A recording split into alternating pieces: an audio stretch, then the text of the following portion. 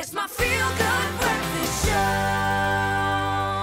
Welcome back, you beautiful souls. Thank you so much for keeping it locked. Let's look forward now to the festive season. Yes, it is here. I can't believe we're actually talking about Christmas now. It is almost upon us, and kids are looking forward to receiving their favorite toys. However, more than 1 million children in South Africa don't know what it feels like to own a toy, not one at all, a book or a game or anything of their own.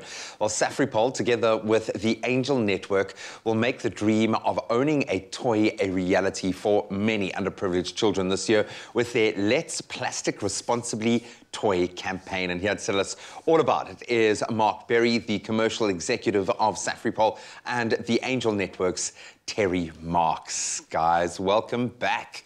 Thank you. I can't believe it's been a year. No, can we?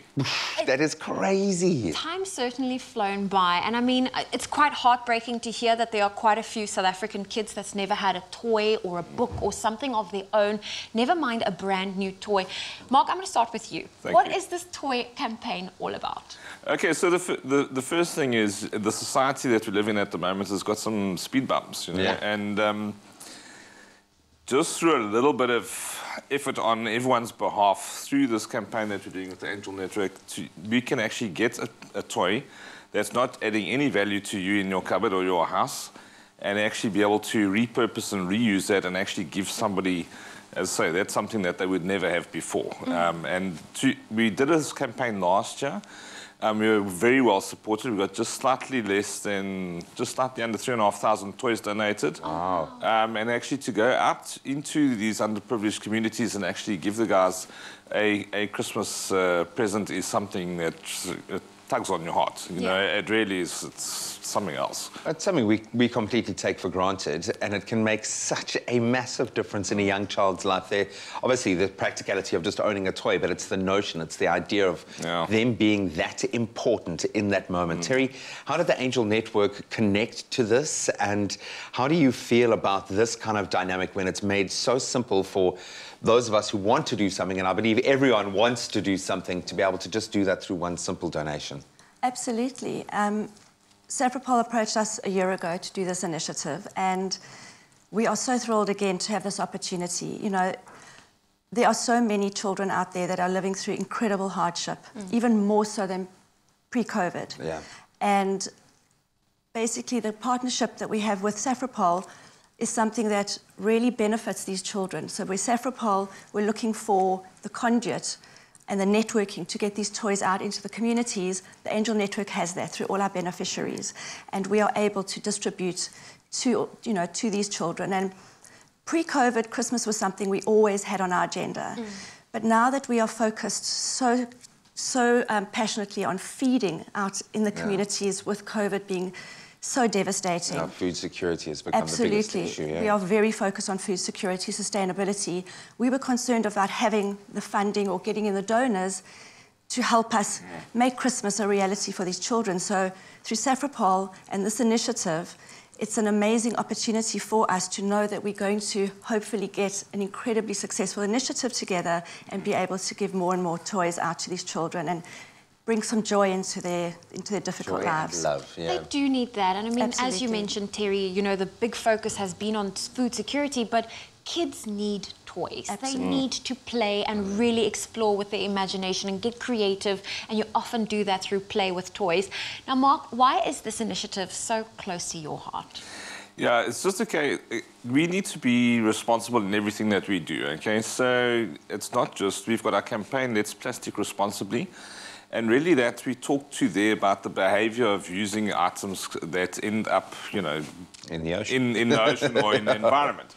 So we are against pollution of all forms in the environment, and particularly plastic pollution.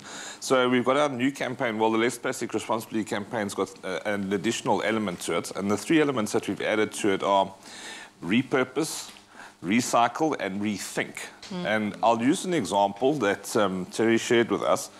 And it's a simple thing like your ice cream container, right? That you would just use and chuck in the bin.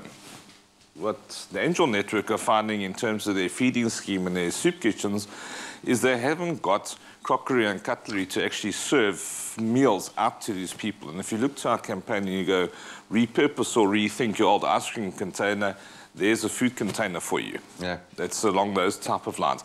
So again, as Terri was saying, you know, if you go to these communities and the guys haven't even got food, there's no chance they're going to get a Christmas gift. Yeah. You know, and Terri was also explaining to us, you know, like for instance, one soccer ball, 8 kids have got an activity or a toy or something to social as well, something to do.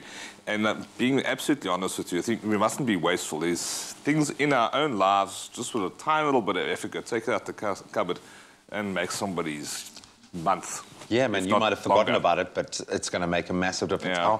How can we help? What do you need from us? So you guys are already helping tremendously, and you did last year, and I want to thank you guys for that. That was really fantastic. You guys are giving us the airtime and the wherewithal with our campaign.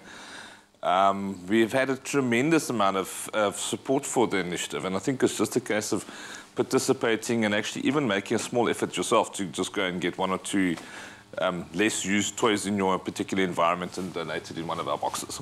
Okay, and the boxes can be found at Toy Kingdoms across South Africa. Yeah, so last year we started a little bit later with the concept. We were a little bit earlier this year, just to try and get a little bit just to more freak us out at the end of the year as everyone is People keep spring clean, and this is the perfect time to donate very good time, those pre-loved toys. So there's more boxes. We've gone from 10 boxes last year to 54 boxes this year. And then also what we've got schools involved this year. We've got a couple of corporate customers that are also involved. So there's a lot more pickup points. Oh, fabulous. Guys, thank you so much, Terri. Thank you for the work you do every day. The Angel Network is amazing, and I'm so glad that they're getting this kind of shot in the arm. So enjoy Christmas, guys. I'm sure we're going to connect a lot until the end of the year, but hopefully as many people out there as possible will go and do a little audit at home. I can guarantee you there are toys that your kids are not using that could be repurposed. Just do a little rethinking yourself, and you could change someone's life on the most fundamental level.